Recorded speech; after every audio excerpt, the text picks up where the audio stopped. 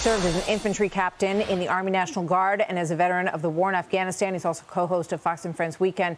Pete, thank you for being here. It's a really stunning interview, just listening to Trey talking to a member of the Haqqani Network who says that the United States is not upholding its side of the bargain. So this is where we are with this, Pete.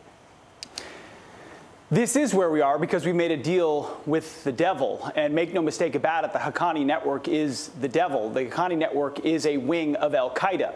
The man who Trey Yingst interviewed is the brother of Siraj Haqqani. Siraj Haqqani is the Interior Ministry with a $10 million bounty on his head.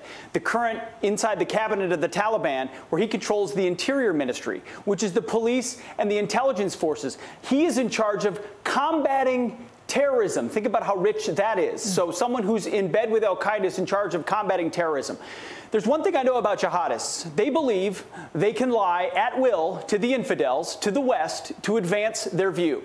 And that's exactly what you're seeing right now with this charm offensive, with this PR offensive that the Taliban, Haqqani, and al-Qaeda together are putting on. They're trying to pretend like this state run by the Taliban will be like just any other nation state, and that ultimately we can trust them. Other countries should bring in their embassies, and all will be well, when what we all know is those lies are all justified by jihadists because it advances their cause against the West and Americans. They seek to expel every single one, kill as many as they can if they can. They made a bargain with a weak Biden administration that they believe gave them everything they wanted.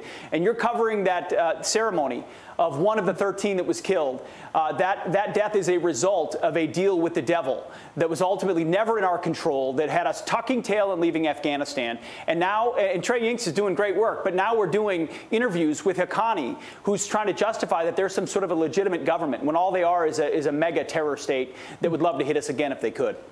Astonishing. And he says we're not living up to our side of the agreement. We've got $64 billion, I think, in aid that is designated to go to help people in Afghanistan. We know from past history whose pockets a lot of that will end up in, whoever's in charge. It used to be the Afghan government, and now it's going to most likely be the Taliban, thanks to Trey Yingst, who is, putting himself in the thick of it to get us information from the ground in Afghanistan. For sure. And Pete Hegseth, thank you very much. It's always good to have you with us. Thank you, Pete. Martha.